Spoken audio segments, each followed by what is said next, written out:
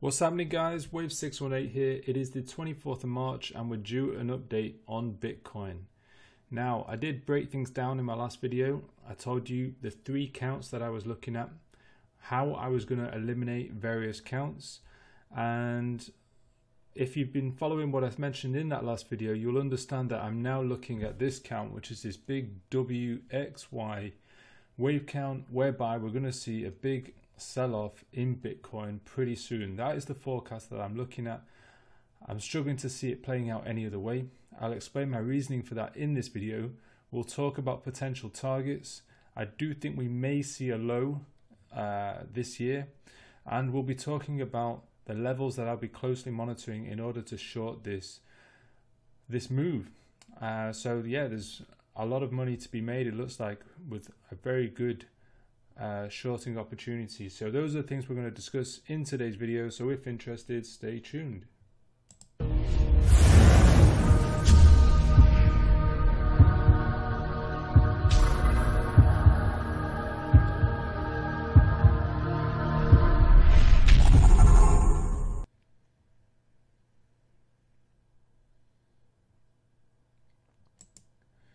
Hey guys, alright, so first things first, we've obviously got our outbreak of coronavirus affecting a large portion of the globe. So first thing I want to say is, obviously, I hope that you're all taking care of yourselves, and I hope that you're following the instruction of your governments, which in the case of the UK, where I am, it's a case of self-isolation at present. And yeah, because it's not just about protecting ourselves, but our vulnerable members of society, and the least we can do is stay at home during these difficult times. So yeah, just wanted to put that out there to begin with. But yeah, hopefully you and your families are all doing well during this difficult period. All right, now obviously we're due an update in Bitcoin. It's been 2 weeks since my last video, so a lot to talk about. Not a lot to talk about because I touched on it in my last video about this wave count. Just before going into it, a lot of people have been asking me, when am I going to do my next discount on cryptology? There are people who haven't experienced cryptology before, and obviously every so often I do a discount for the first month just so people can sample it. So I think I will do a discount at this point. It has been a long time since the last one. So we're going to do a 50% discount on the first month. So that's for cryptology, which is where I cover the top 15 market cap cryptocurrencies each week. And yeah, basically we'll just take a look at that website. So this is it. So wave618.com basically. And then yeah, this is the main page. To find cryptology, you just click here, and you'll find all the information about it. So I've gone into detail explaining what is involved in the package. So you get your regular crypto updates, you get access to the Discord community, and you also get access to my full educational course. Though do note that in this subscription service, you only have access while subscribed, and the modules are released gradually over a 3-month period. All right, so if interested, then do check that out. All right, over to Bitcoin.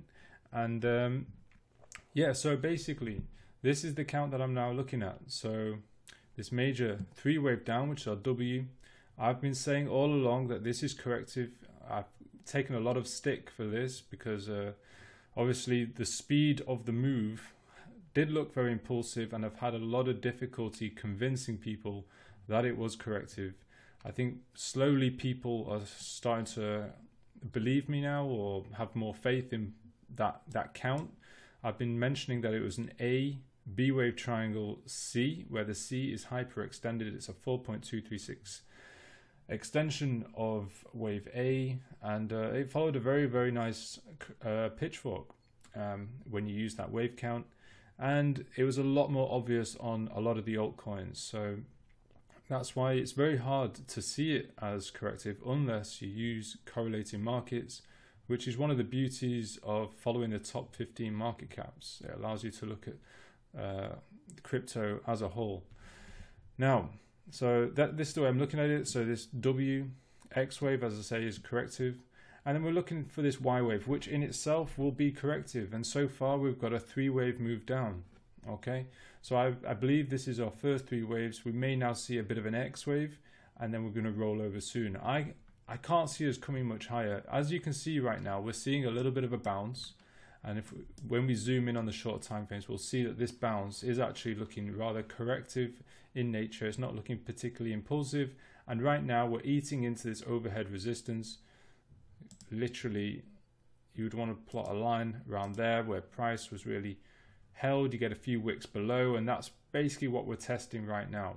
Yeah, just eating into that overhead resistance. So it's struggling a little bit there. I do think it has the potential to push a little bit higher, but yeah, could roll over any moment. All right. So the way I'm looking at it is, let's talk about the macroscopic count to begin with. So I'm looking for this, as I say, to come down much lower. So how far am I expecting it to come down? Well, one of the big indicators that I use are Camarilla pivots. So let's just pull those up a moment. So if we go on the weekly time frame, let's pull on the Camarilla pivots. And what I'm going to do, let's take off everything else. Let's just look at Camarilla. And one day, I'm pretty sure you'll all be using these.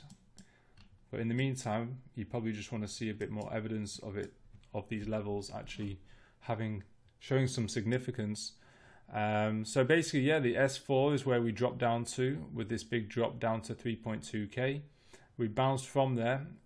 Basically, when you're on the weekly time frame, the range for these Camarilla pivots is 1 year. So for this year here, we came up to our R4, really struggled to get a closing weekly candle above the R4.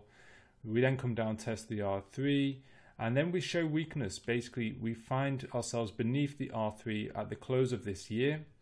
And then as a result, within the next year, the next time we hit major resistance at the R3, we really fly down. All right. And I was mentioning to my group, this R3 level around 10k is where I don't think price is going to get.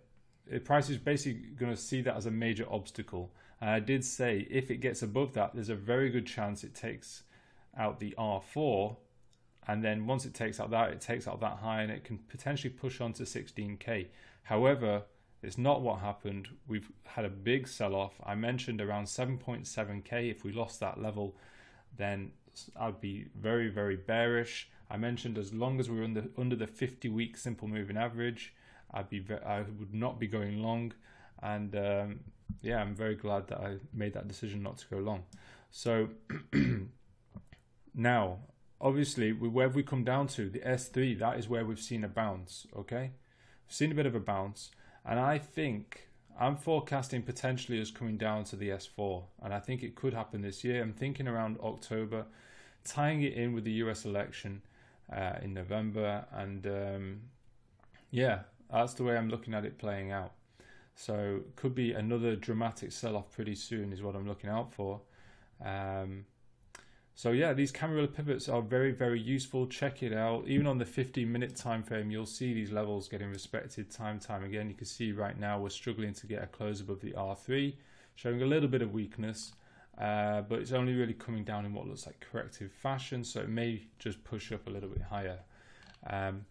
All right, but before we go on the shorter time frames, let's just bring our annotations back. Let's go back. Let's take off the Camarilla pivots. So as I say, target here is at the weekly S4, put the little label there, and that's around 1300. If we zoom out, you can see it's very close to this high at 1150, and also eats into this little bit of price action here where we get a bit of an order block on the weekly time frame. So yeah, it looks like a reasonable target. If we do a fib extension, so let's do a fib extension of W and extend it from the end of X. So we get a very nice 1.236 extension at that level. So a very nice Fibonacci relationship between waves W and Y. Yeah, so it looks pretty reasonable for a target in my opinion. Obviously it means a very big sell-off. We're currently sat at around, well, we're sat at 6.6k right now. So coming down to 1.3k is a huge drop. Now, big question is, how is it traded? Okay, so we've got to look at where we're going to find resistance. As I said, we are looking to be eating into overhead resistance right here. Okay, and I mentioned in my last video these significant order blocks. Let's just pull them on. So these are monthly order blocks. If you go on the month, let's just show you. Anyone who's new to my channel will probably want to know what I'm talking about here. So these blocks were basically drawn. Let's even hide this pitchfork for a moment. So these blocks are drawn. So basically you get your red candles coming down. I like to go on the highest time frame to look for an isolated opposing color candle, which is your green candle. So I've isolated that one. I've isolated that one. Usually the open and the close of these candles. And then going forward, you will often see that these levels act as good support and resistance. So it is using these levels where I'm looking to find a bit of resistance basically. And if we go on the 15 minute, the way it's looking, in fact, let's go on the 4 hourly is probably better. So as you can see, we struggled here at roughly 6.9K, retesting it. And as I mentioned, it does look like we may just, because it's only coming down in a corrective fashion here when we looked on the 15 minute, it looks like it might push up higher. I do think there's a potential to get up to 7.7K where we get another bit of resistance with the order block. So these are the levels that I'm looking at for potential shorts. I'm closely monitoring 7.7K. I think that's a very interesting level. Another key thing to look at is the previous high to low and do a fib retracement of that. So let's take off magnet mode and just look at that fib retracement.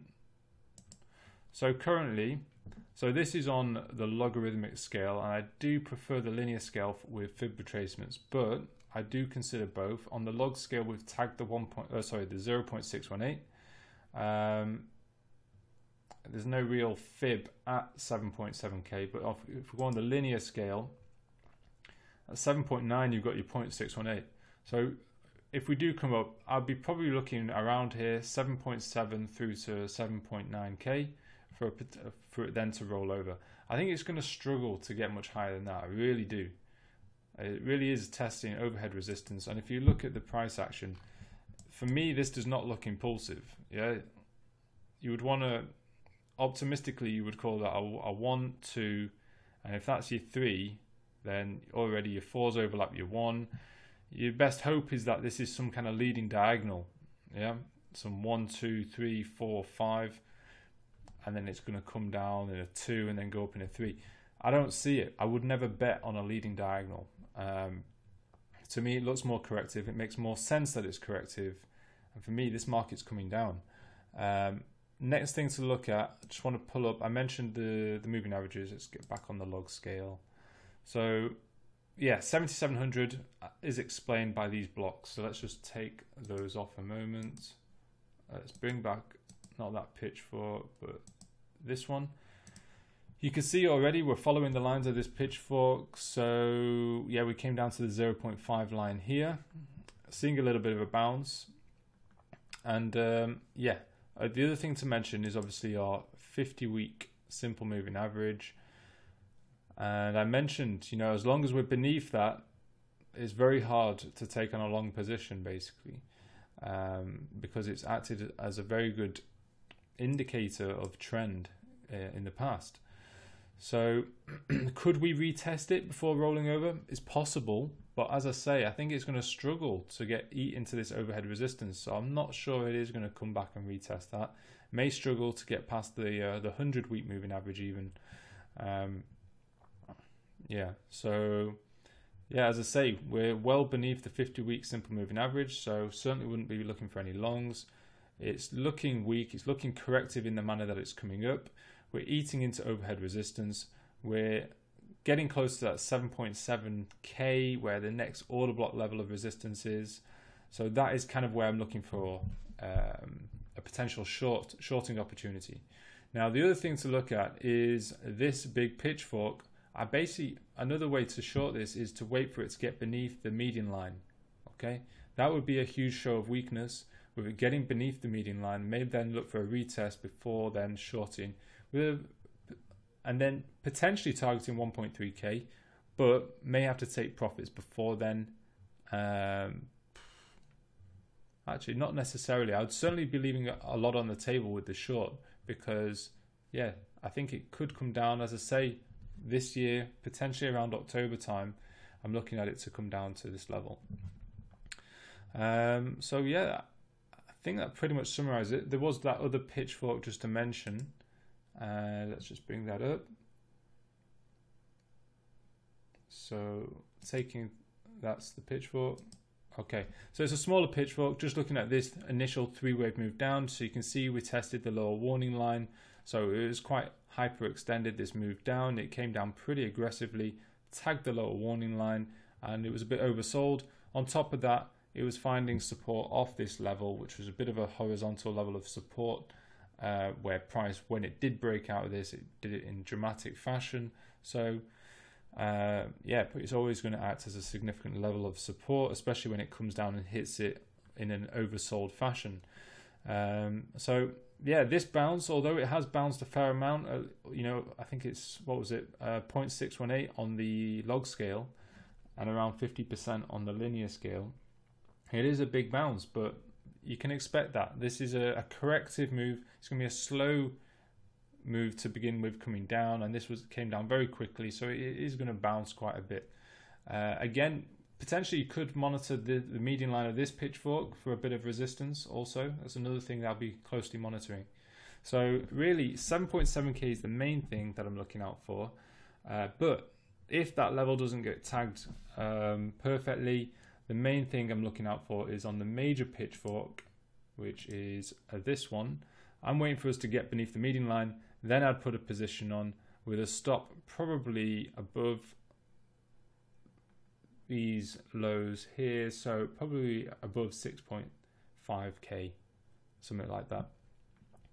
So yeah, that pretty much wraps it up. Certainly bearish on Bitcoin right now. I'm not someone who's just going to pump Bitcoin no matter what. I'm not one of these guys who says that I'm accumulating crypto throughout 2020 and forever and ever, and every downward move is another chance to accumulate. That's certainly not how I trade. I'm a trader. I'm not an investor. And yeah, I think there's a lot more money to be made in trading. So yeah, for me, waiting for prices to come down, then I might start thinking about accumulation, but not until. Yeah, so last but not least, yeah, obviously the course, not the course, but Cryptology is, I'm doing a 50% discount, and the link will be in the description to this video. The offer will expire in 3 days time. So if you want to check that out, then do check it out. As I say, you've got 3 days. And yeah, I think we'll wrap it up. But as always, any queries, pop them down in the comments and I'll try and get back to you. And if you found value in today's content, please leave a big thumbs up. All right, guys, going to wrap it up. Take care.